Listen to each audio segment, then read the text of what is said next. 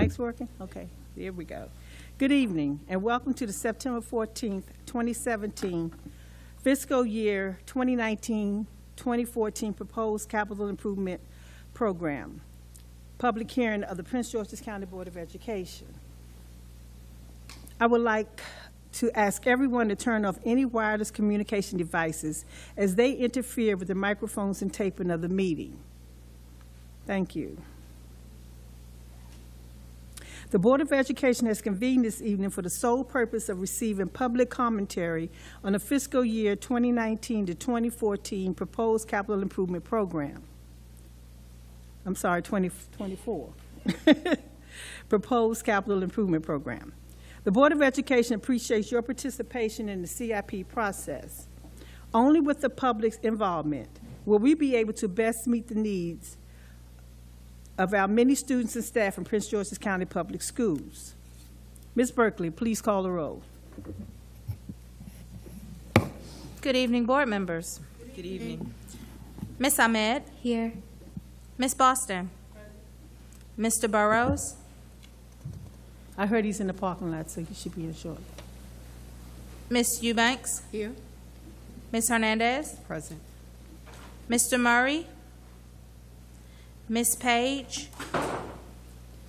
Ms. Page? Present.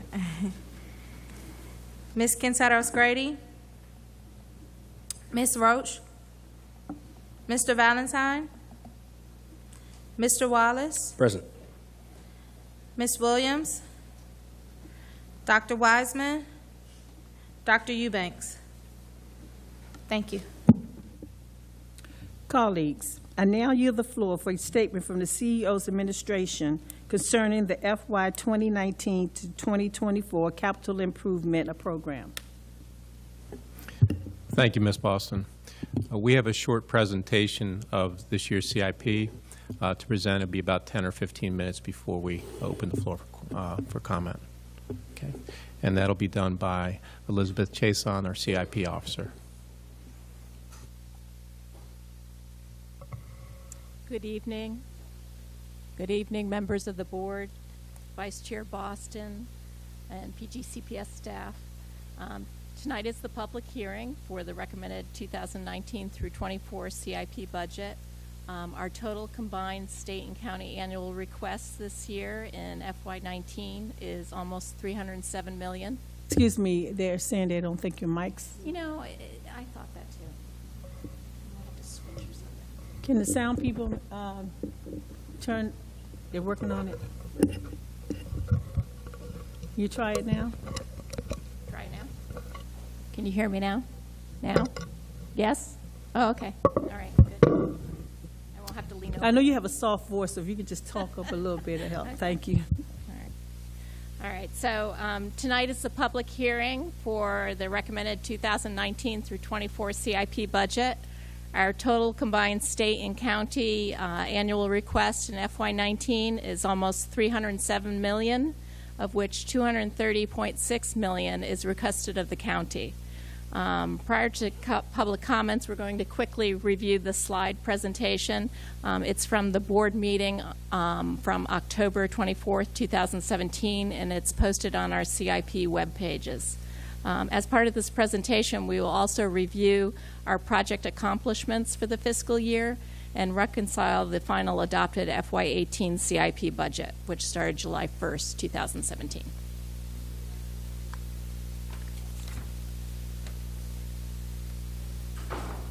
So welcome new board members, student Amanya Page. It's nice to see you.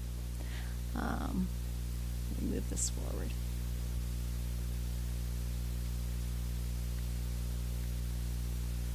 All right, so building a successful CIP. Capital Programs, of course, is in charge of making sure students have the facilities they need to be successful. Without a fully funded CIP, the vision in the EFMP, or Educational Facility Master Plan, cannot be implemented. The vision is to deliver a lean fleet of facilities that efficiently and fully support modern education and are in a state of good repair over the next 20 years. The department now includes boundary analysis for a coordinated strategic response. Pupil accounting no longer performs school boundary studies, and we have added Rihanna McCarter, our boundary specialist formerly with pupil accounting, to our team, just a note. So our FY 2017 accomplishments. The status of projects, we have more than 300 active facility improvement projects that the capital programs and building services staff are currently working on. Much of our work is completed over the summer months, so we really just finished a number of projects. 21% of them were completed or substantially complete as of June 30th, 2017, and of course now more are. 15%, you'll know, of our projects are pending or on hold, and this could be due to lack of funding or lack of a project manager due to vacancies. Projects that are substantially completed, there are 111 of them.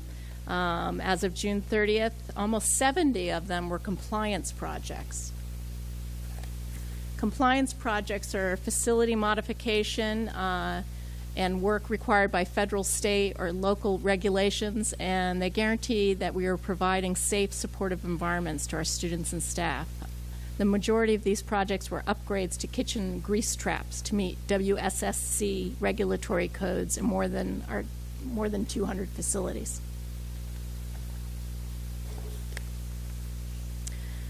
We completely renovated and replaced certain buildings. Among those were Eugene Burroughs or Accokeek Academy, which opened last August, and then this year Fairmont Heights and Glenarden Woods opened in September. We've completed secondary school reform projects, which are often interior renovations that support the integration of career and technology education within the proposed high school academies. So we completed SSR projects at 9 high schools by the start of the year this year, and most of those were wrapped up over the summer. We also completed about 25 systemic projects. These include the replacement of major operating systems in the buildings. Examples include boilers, chillers, roofs, heating and cooling systems. These projects are implemented to improve the comfort and effectiveness of the buildings and are essential to high-achieving students in a high-performing workforce. We also completed a number of miscellaneous projects, which could include gym floors, bleachers, stormwater management, playground equipment. Most of these are county-funded. They don't include state dollars. So our 2017 Educational Facility Master Plan and the 6-year strategic plan. Prince George's County Public Schools is the second largest school system in the state of Maryland and the 19th largest in the United States. So we have more than 200 school buildings, and in order to continue down the road to high student achievement, more of these capital projects need to be completed in the next few years.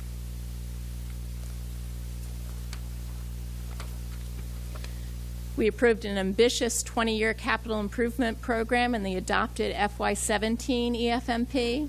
Minor amendments were made to the plan this year as required by the state, but the total amount of projected funds needed over 20 years has remained the same. We're still looking at $8.5 billion, or an average of $425 million a year. Our strategies remain the same. We're ramping up to full or limited modernization in the older schools for cycle 1. We're addressing overutilization by building new schools, and we're addressing underutilization through planning studies. In cycle 1, we have approximately 33 projects that are listed here for the first 6 years. Without adequate funding, however, we will have to delay some of the starts of these projects. So what we did is we grouped these into cycle 1 projects by northern, central, and southern areas of the county to show that we have projects all across the county planned for the next 6 years. The northern area is mainly districts 1, 2, and 3, but note that the catchment areas for board and council districts do not align with each other. So we've just shown the board districts on these maps. And this is a list of schools in the northern area. And then we pulled out a few examples to give you a feel for where these schools are and how much it costs to modernize each one. So, for instance, we have Calverton Elementary School. It was built in 1964. It's outdated, critically overutilized, and in need of an addition. This is $41.6 million. So it's expensive to renovate schools or modernize them. Hyattsville Elementary School, it's also overutilized and in need of an addition. The cost is $41.6 million, and this is inside the Beltway. You can see a different area from where Calverton was. And we have Spring Hill Lake Elementary School. It was built between 1966 and 1978. It's also outdated, critically overutilized, in need of an addition. This is even more expensive, $58.9 million, and this is because it's a much larger elementary school. This is one of our largest ones at almost 800 students. In the central area schools, which is districts 4, 5, and 6, and a little bit of 7, you can see that it includes Tulip Grove, which is still being modernized and will open next school year. It also includes Fairmont and Glenarden Woods, which just opened. Benjamin Tasker is one of the schools in this area. It's built in 1970. Estimated cost is $86.3 million to modernize. Kenmore Middle School is $90.4 million, slightly more because it's actually going to grow to a 1,200 student school, our maximum size for a middle school. The Suitland High School campus, built in the 1950s, is $173.7 million. It's probably one of our most expensive. It's a complicated campus. It includes the Center for the Visual and Performing Arts, one of our premier magnet schools. In the southern area, we have Accokeek Academy, which opened in 2017, along with William Schmidt at the very bottom. Benjamin Stoddard Middle School is here. The estimated cost is $66 million. Gwynn Park High School, $105.1 million.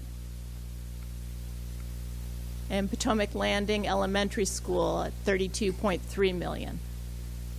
So these are just some examples, because sometimes when we show you a spreadsheet, right, and the numbers are just all jumbled together, it just seems like a lot of money, right? You pull them apart and look at them separately. Each one is important, but each one is a lot of money, which is why we have such a big capital improvement program planned.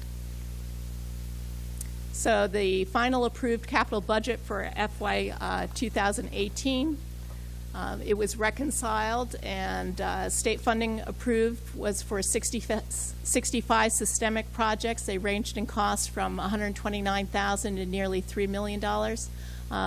Local funding for many more, such as compliance projects, let's say. State approval of partial construction funding was given for limited renovations at C. Elizabeth Reed and Bowie Annex. They're still pending state approval for construction funding, full construction funding. Funding not yet approved for the Stephen Decatur Middle School and William Schmidt Education Center renovations, but we are moving forward with design and planning. And that's one of the issues, right? As we commit ourselves to projects, we can't just stop, especially if we're under contract with an architect. We have to keep going. And that would be the case with, let's say, Stephen Decatur, right? We committed, we have the architect on board, and we're doing the design. What you should note, though, is that the design is the least expensive part of modernizing a building. So it's not a waste of money to go ahead and plan and design the renovation of a building, but then pull back if you just don't have the money to go ahead with the modernization.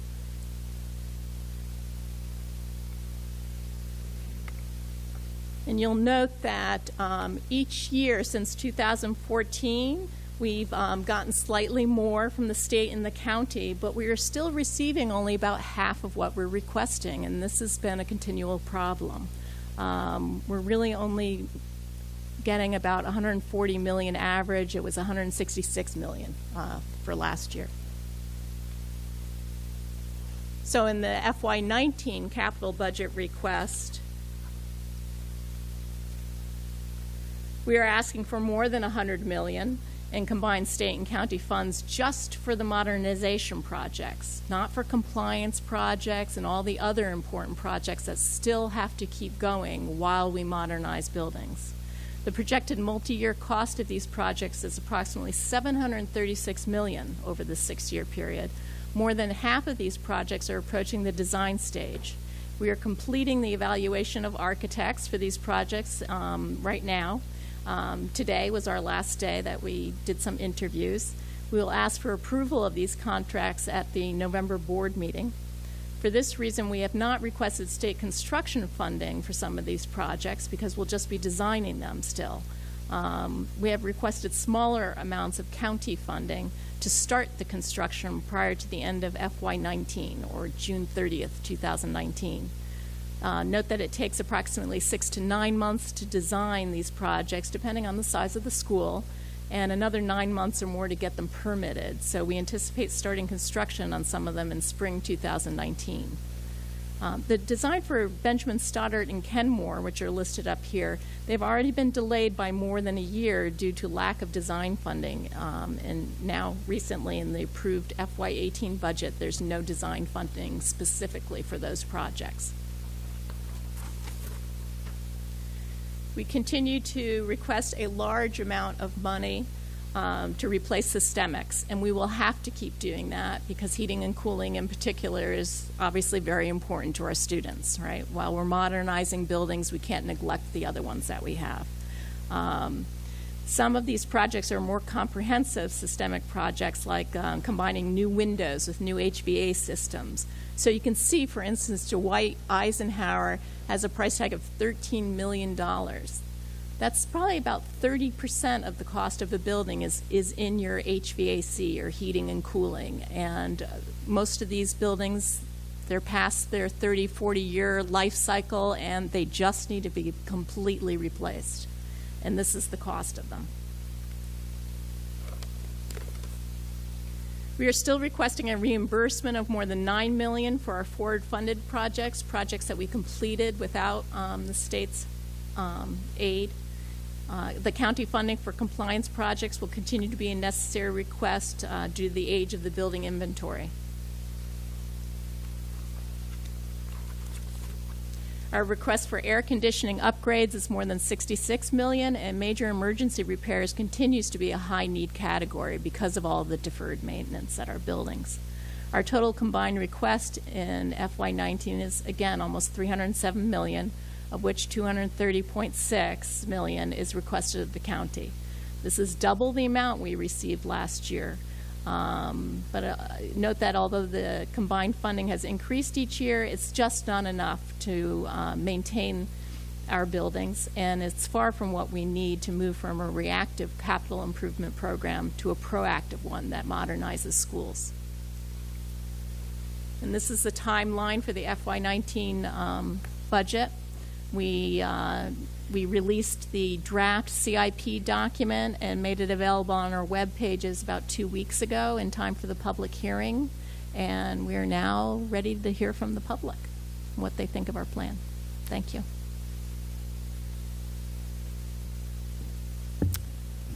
Thank you.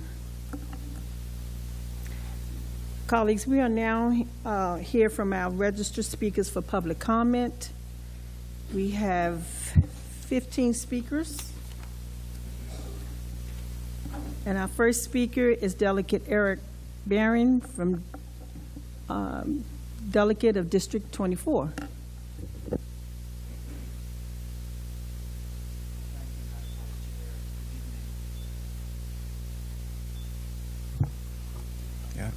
Thank you, Madam Vice Chair. Good evening. Again, for the record, my name is Delegate Eric Barron. I'm a delegate representing the 24th Legislative District. I am here also on behalf of Senator Joanne C. Benson, Delegate Jazz Lewis, and Delegate Carolyn J.B. Howard. And here in support of a new pre-K through 8 school within, I'll call it the greater 450 Route 193 area, specifically at the property owned by the school system already in the Fairwood community. This community encompasses parts of Woodmore, Glendale, Fairwood, and Mitchellville. It's a priority of the 24th Legislative District and your state representatives, which means it's a priority of the state at this point. It's my understanding that there is a study pending. I'm confident that the study will demonstrate that this area is over capacity. The facilities are overutilized, to use the words within the CIP, and the facilities are just inadequate and just won't do going into the future. And I can tell you this, not just from personal experience, but from hearing from many of our constituents in the surrounding area, but also from the fact that we've had studies about a decade ago that demonstrated just that. And nothing has changed since, except we have more people, more residents, more citizens, more children.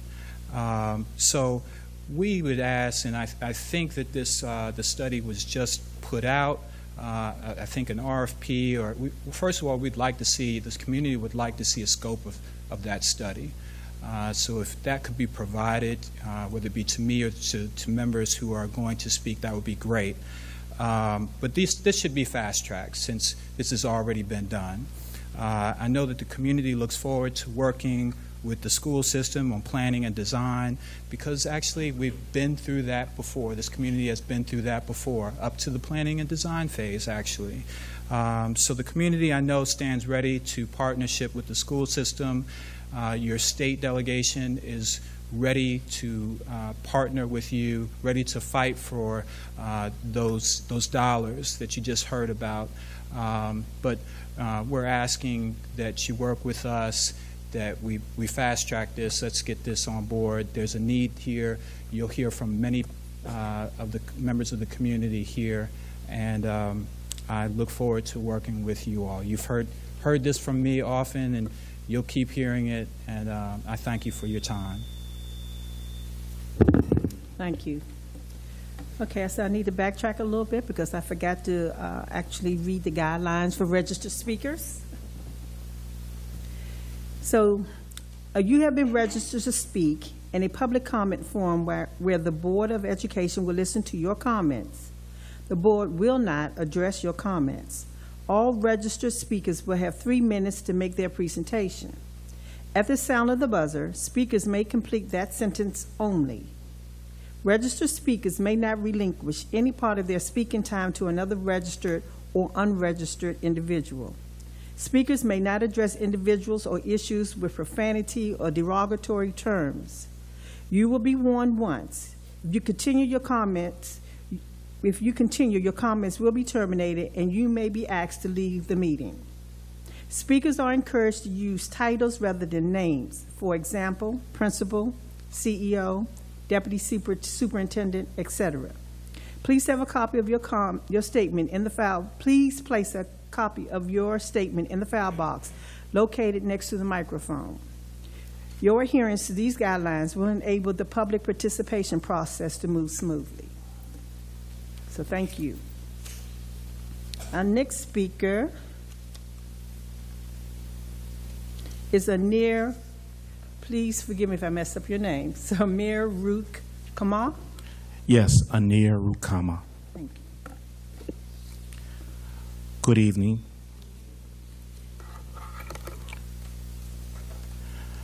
My name is Anir Rukama. I'm the president of the board of directors of the Fairwood Community Association that surrounds the land that the school board owns that we're looking to have as a site for a new school. I'm here to speak about the Woodmore Elementary Pre-K through 8 Fairwood School Feasibility Study. Dear Board of Education members, I am here before you today because the Fairwood Community Association Board of Directors fully supports the Woodmore Elementary Fairwood School Pre-K through 8 Feasibility Study in hopes that it leads to a school on the Fairwood site that was slated for Prince George's School over 13 years ago. We are encouraged by the initiation of the feasibility study and implore the board to continue support of the process by allocating additional monies for the planning stage that we expect will be supported by the study. Basically, we want you to do everything in your power to continue the progress toward a school in Fairwood. We do realize that a school in Fairwood is not just a Fairwood school. Multiple communities mentioned before will be a part of such a school. We would like to work with the other communities, the school board, and the school system in an organized way so that a school in Fairwood is fully able to educate our children in a way that allows them to maximize their potential and contribute to the most to society. In summary, we ask that if the feasibility study supports the building of a school in Fairwood, that you allocate funds for the planning stage as soon as possible. We ask that you include us in a collaborative way in the planning and future stages of the process to have a school on the Fairwood School site. Thank you for your time and consideration. Thank you. If you'd like to leave a copy of your, thank you. Michelle Jackson. Good evening. My name is Michelle Jackson, and I have been a resident of Fairwood since 2004. I'm here tonight to advocate for a school in Fairwood that would be located on the 15 acres in Fairwood that Prince George's County Public School already owns. Between the years of 2006 and 2010, the Fairwood Elementary School was in the CIP for planning, design, and construction.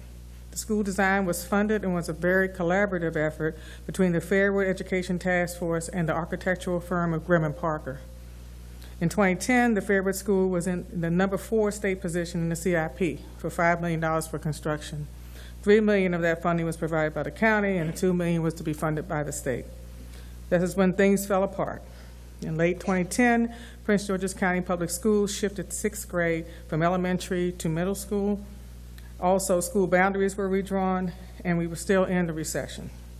All of these factors had a detrimental effect on the school enrollment. So we were told that the state could no longer justify building a new school in Fairwood when there was now a large amount of school inventory. During 2011, discussions took place between Fairwood and Prince George's County Public School officials about the possibility of a K-8 specialty school in Fairwood. However, that would have necessitated that a full gym be added to the school design, which would have required an additional, at that time, $1.5 million, which was not approved. Fairwood has grown considerably since 2011. Currently, Fairwood has almost 1,600 homes and is on track to have 1,875 homes by 2021. Fairwood is a census-designated place, and according to the latest census data, the Fairwood CDP has over 1,000 children in the pre-K through grade 8 age groups.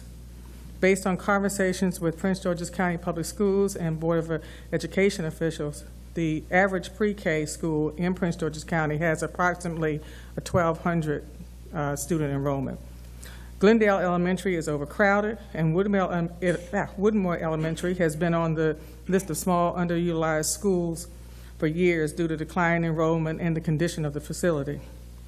Prince George's County Public Schools Purchasing has confirmed that, and as you've heard tonight, that an RFP for a feasibility study of Woodmore Elementary was put out on August 30th. We are requesting that the Board of Education put the Fairwood School back in the CIP for planning and design pending the outcome of this feasibility study. And I thank you for your consideration. Thank you.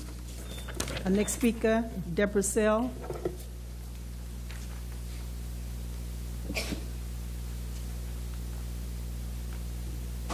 Good evening. For the record, my name is Deborah Sell, and I'm a recent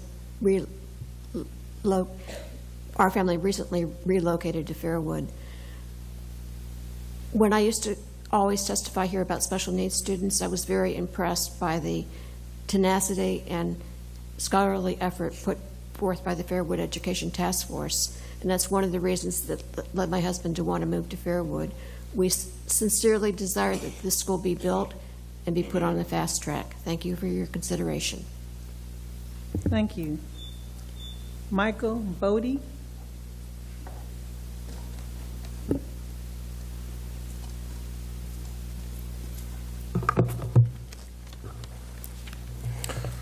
Good evening. My name is Michael Bodie. I am the president of the Laurel High School Parent Teacher Student Association. But I'm here as a parent and community member to talk about Laurel High School. I was dismayed when I looked in the CIP and didn't see anything that addressed Laurel High School. And I want to point out certain things to make the board and the consultants and whoever's involved in this aware of what's needed. As you know, Laurel High School is the original high school in Prince George's County. Currently, it's probably one of the oldest buildings. I saw what Suitland was built in the 50s, but Laurel is similarly an older building. 5 issues. Number one, major portions of the building do not have air conditioning. As you can imagine, it's very tough to hold a classroom of students' attention. I also, by the way, serve as a substitute teacher, so I'm speaking from experience. It's tough to educate in a hot classroom, typically a class of 30 to 35 students. In addition to the classroom, the cafeteria has absolutely no air conditioning. So it's tough to even eat, to get anything done in the cafeteria, to having meetings in the cafeteria. The front office has no air conditioning. So you can imagine the impression you make on people when they're looking to sign up for the high school and come in, and the front office is an oven. This summer, they did install some portable units, and that partially does the job, but we really need to consider doing better, especially since more and more people in that part of the county are transferring from private schools like Pilate into Laurel. So ask you for that consideration. Number 2, the track is in wretched condition. I'm really concerned about students running track, maybe injuring themselves. The track needs serious work. It's terrible. The turf needs to be redone, football turf. We don't have locker rooms for kids to dress. They either come already dressed or dressed in some of the trailers. Finally, the parking lot is in bad condition. As a parent, I'm there often. As a substitute teacher, I'm there often. I can tell you personally, it's bad on your car. It's not apparent to me that anybody has spent time at Laurel, so I ask for consideration that please come to Laurel High School and don't forget about us in District 1. Thank you. Thank you. Anita Studgen?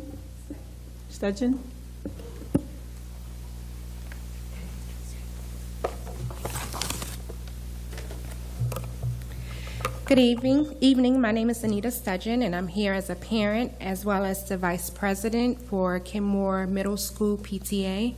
As you heard from the CIP report, Kenmore is on record to be fully renovated as well as expanded. However, the feasibility study as well as the design is on hold. There are many issues that the school has that need to be addressed before the renovation can even take place, especially since we're still actively moving forward as a school with students inside. So, as noted in the report, Kenmore Middle School has educational adequacy deficiencies, poor building systems, and is overutilized. Right now, the population is at 892, and I know that one of the reports said in 2014 that they are expecting the school to increase to 1,052 with a maximum population of 1,200. I believe we'll oversee that, especially since they're looking to utilize Kenmore to help the overutilization of other schools in the neighborhood. I have external and internal requests of repairs that need to be made. We have several temporaries on the property. There were 7 last year. We had another one drop this year, so now there's a total of 8. The grounds there are messy. It's like the trucks just came in, did what they needed to do, and left the grounds the same. So the blacktops, when it rains, all of the mud goes into the blacktop, and it goes into the temporaries, and it's going into the school buildings as well, and of course the kids are muddy.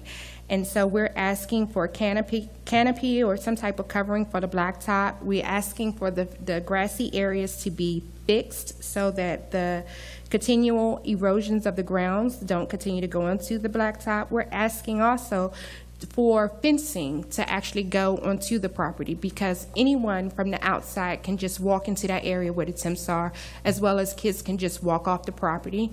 There are some blind spots there on the property, so there's some safety issues there.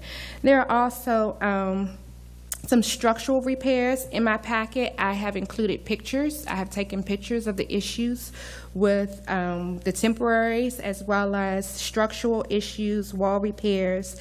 We have an outdoor classroom where the concrete needs to be repaired, and the wall, which is the building, is falling apart.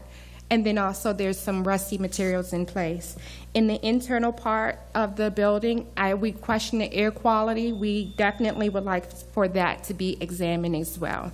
I have pictures enclosed and a copy of the report. Right. Thank you. Horace Jameson.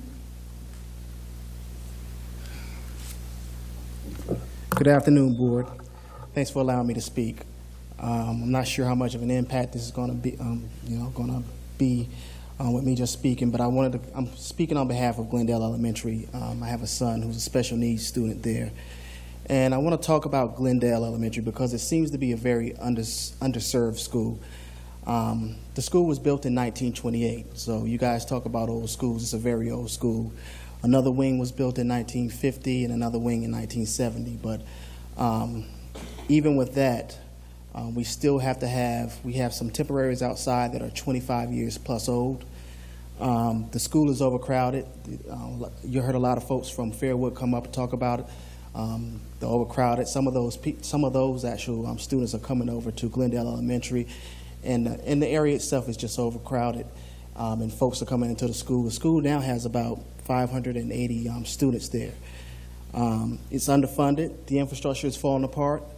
And what I mean by that is there's no AC. There's basically, my kids spent about a month in another classroom because that classroom didn't have any heat in that classroom.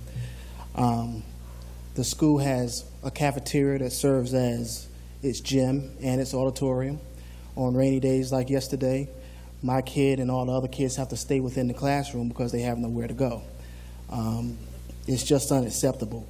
The front office can't even plug in more than 2 or 3 devices within an electrical outlet without blowing a fuse.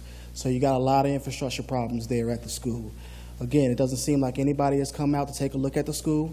I haven't seen us on any of the cycle planning, and I've sent emails to all the way up to Dr. Maxwell asking to just have someone come out and take a look at our school. It's in bad shape. It's in really bad shape. And I haven't got the responses that I've needed. And I'm sure some of you have seen my name on emails that I've sent up to the school. I'm hoping that we can get somebody to come out. I'm hoping that, again, that I'm not sure how much of an impact that me speaking is going to have in terms of moving Glendale up on that priority list, but I hope we are able to get something done on behalf of Glendale Elementary. Thank you. Thank you.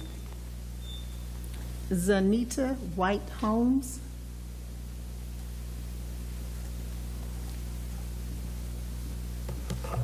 Good evening, everyone. My name is Zanetta White Holmes, and I'm a parent, chairperson of the Melwood Elementary PTA Safety and Security Committee. I'm former PTA president and public school education advocate. I come to you with a construction funding request for capital improvements consisting of a parking lot and bus loop project at Melwood Elementary School. For years, we've been told that the new driveway and bus loop will be constructed at the school. I have documentation from a CIP budget dating back from 2013 that $300,000 was allotted to the school for the parking lot renovation, but the money never reached the school and the work hasn't been done. Earlier this year, I inquired about this to capital programs and was told that the estimated cost of the parking lot renovation and bus loop was more than $300,000, that they actually are now estimating a cost to be $750,000. The construction of the bus loop and renovation of the parking lot will present a safe traffic management solution on school grounds for buses, parents, children, and the school community. I stand before you to ask for the full construction funding of $750,000 or the estimated cost to date to be added to the CIP budget for Melwood Elementary School for bus loop and parking lot renovations. Thank you.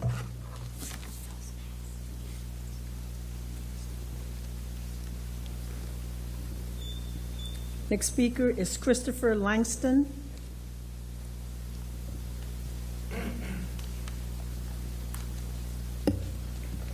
Purvis Behringer.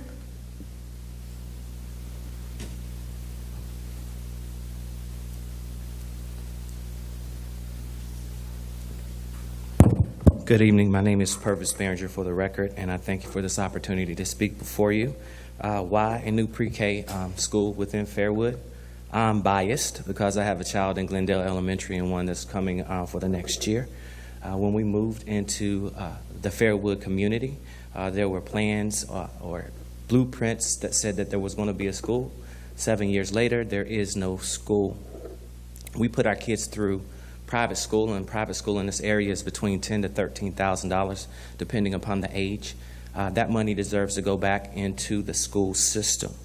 As you've already heard in reference to the CIP projects, 40% of the projects that are currently in construction, they are nearing completion. Let's just add one more to the slate, and that will be the new school within Fairwood. I would like to offer a quote to everyone here, and it says, PGCPS is still working toward realizing the goals set forth in its education facilities master plan. We're addressing the overutilization by building new schools, addressing underutilization, and over the next 5 years, PGCPS hopes to build 5 new schools, renovate or replace 13 elementary, 10 middle, and 3 high schools. So let one of those schools, for your consideration, be the new school in Fairwood. And as you've already said, as one of a fellow resident has already stated, Glendale Elementary is overcrowded. So if you don't believe us, just try driving up there in the morning, and you're going to have to park across the street to get into the facility. And it is almost a nightmare if you go to the back for pickup and drop off. And then lastly, what I would like to say is that PG County, as we already know, is one of the wealthiest African-American communities within the U.S., and it has some great homes. So let the school be a reflection of the great homes and let it not be dilapidated anymore. Thank you for your consideration. Stacy Pompey. Belinda Queen. Good evening to all of you, Madam sitting in the chair. I'm Belinda Queen. I am an elected official for the 25th District Democrat Central Committee. I am speaking on behalf of my district.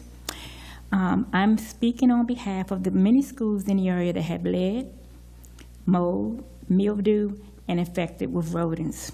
All schools in the CIP plan should be fully renovated and modernized to a quality standard for all kids.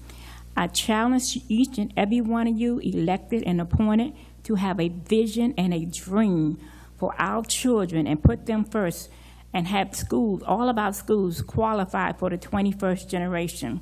I hold you accountable as elected officials and appointed officials to come out to the communities, speak to the communities, talk to the PTSAs, know what's going on in the community, and know the needs of the parents.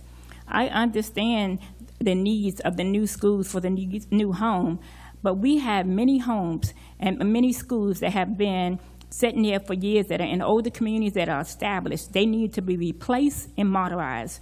Many of our houses and cars, after 10 years, 5 years, are replaced and modernized. A lot of our schools, like Central High School, has not been replaced, but the school is older than me. We have a lot of issues that are going on. The CIP is all, I've read many pages. I challenge you also Going through it 360-some places was really hard. I thank you for the presentation. And you talked about a lot of things that I want to talk about, like Walker Mill Middle School, which I live 3 houses from, the HVAC system. And not only the HVAC system, the windows are so old, they go back to the 19th century. They need to be replaced. There's a lot going on in that school. It needs to be modernized. Like North Forestville, where my granddaughter is at, the roof does need to be repaired, among a lot of other issues that are going on in the school. Trying to read the CIP was really hard. I think you need to break it down in each school board member, make it a lot easier for the residents, bring it to us. I truly appreciate the way she broke it down, but I think as school board members, you should break it down to your district. Anything that attend to your district, you should be letting the people know. You are elected and appointed to keep us engaged and informed and empowered. To see what is done now, and as I stated about North Forestville, a lot of these schools need to be renovated. They go back to the 1980s. As I stated already, they were affected. I think that we need to plan that every school, as I did say, should be modernized, and I challenge you to sustain and to build overdue a new Central High School and fully modernized Walker Mill Middle School, Capitol Heights Elementary School, John Bain, District Heights, Spring Hill Lake, Hyattsville, and I can go on and on. It seems like we are behind, and going up in Central High School look like a prison. Prince George's County do have quality schools and quality teachers, and I just ask you to make our schools quality into the 21st century. Thank you. Thank you. Kobe Langley.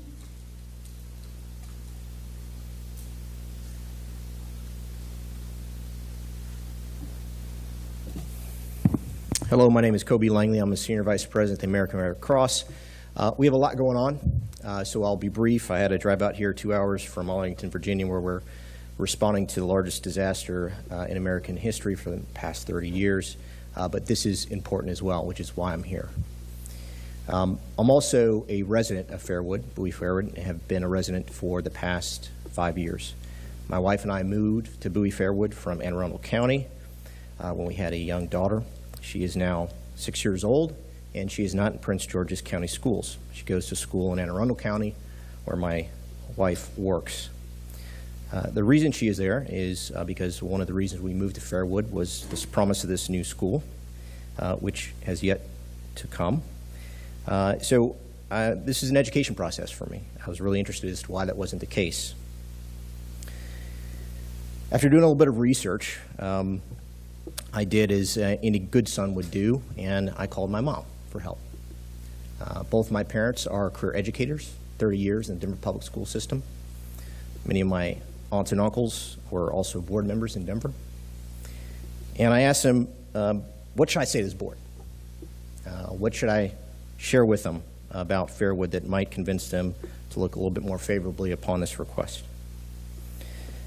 And what they told me surprised me, so I'm going to share with you what they told me and what my response is to that. They said most school board members really want to hear about the community. They want to know, are there school-age parents in the community? Are there children in the community? So I did a little bit of research. The median age of Fairwood residents is 37. 85% of them are families. That compares to 40% median age for Prince George's County and 50% that are married. They want to know that this is an educated community, and they want to know that it's a community that is able to sustain and support the school. The average income of Fairwood community members is $91,230. Prince George's County is $75,000. Over 97.3% of Fairwood residents have high school education, 66% have a bachelor's degree or higher, and 1 out of every 3 Fairwood residents has a graduate degree or professional degree. They want to know whether or not the community is a community that can sustain and support a school as a community. Fairwood, if you haven't visited, is a beautiful, beautiful community. It has wonderful recreational facilities, has a wonderful soccer field, it has a beautiful community center, and it has residents that love each other and support each other. Thank you. Thank you. Barika Smith.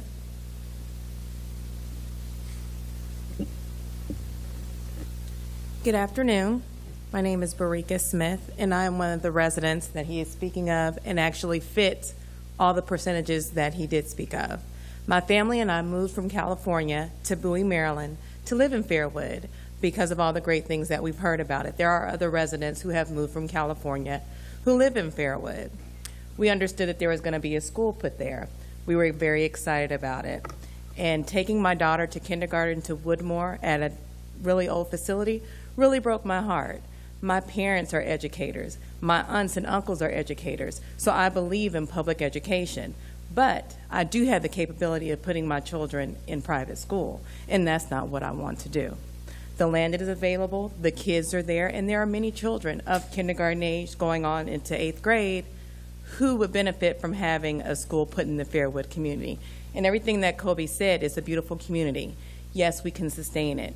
Yes, we want it there. And I would really appreciate if you would consider going back to what was stated, that there was going to be a school there, that there should be a school there.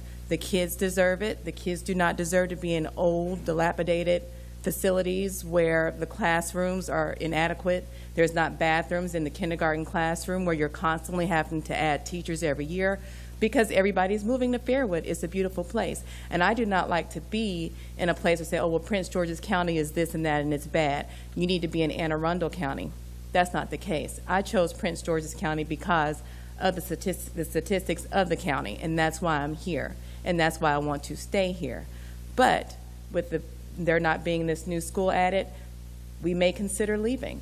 And that's not what we want to do, basically, because we came all the way here from California. So I would really appreciate if you would consider the new school to be put in Fairwood community, because there are many children who would fill that school up, and it would be perfect for the community. Thank you for your consideration. Thank you. Jonathan Brown.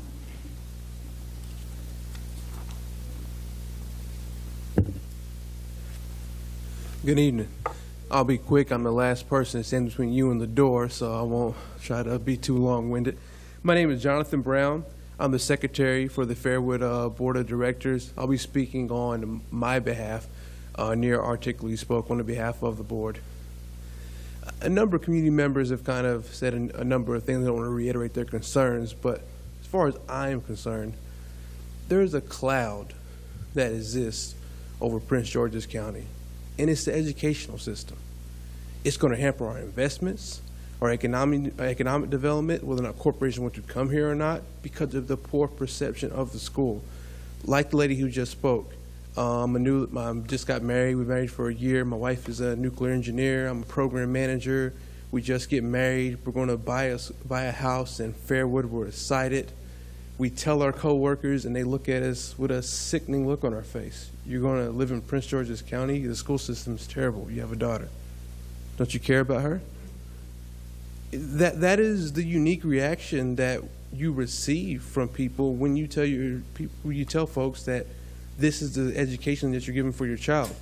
My daughter was stuck in a classroom at Woodmore Elementary where there were 50 kids in a 5th grade class. We were being taught math, science, English. She came home every single night crying, feeling like a failure because 50 kids would not stop yelling, and the teacher, who was a substitute, by the way, because her teacher got cancer, could not teach. We had to tutor her. My wife stayed up to midnight. It was a horrible experience. There has to be almost a Metro type of, Paul, Director, CEO of Metro, a Back to Good program for our school system. You saw the issues and the problems. Part of that Back to Good program needs to be a program where we are designing schools that are getting kids either into careers or colleges. When you walk into Woodmore, and as I took my daughter to Benjamin Tasker, when you walk into there, that's not the feeling that I get. That's not the feeling she gets. Tonight you have a projector screen. We recently went there for parents' night. The lights turned off. It was dark. I couldn't take notes because she didn't have a projector screen, and that's how you had to project the picture. That's not an expensive fix, and that's probably bare minimal to bring technology into the classroom. You are public servants. You care or you wouldn't be here. I know that. But dilapidated is an understatement. Not funded is an understatement. We have to show people outside the community that we care about our education. And what would any person do if you're a coach of a football team or anything like that? You buy new uniforms, you get a new locker room, you make the students inside of the school feel proud. That's where the Fairwood Community School comes in. You don't need to renovate Woodmore or renovate Benjamin Tasker. You need a brand logo and name, brand new. And I actually strongly consider that. Thank you very much. Thank you. This concludes this evening's public comment. I want to thank you for your comments. The Board of Education is scheduled to approve the final submission of the 2019 to 2014 CIP at the September 19, 2017 board meeting. So I hope you can come to that. Okay, this 14th, 2019-2014 CIP public hearing. Thank you.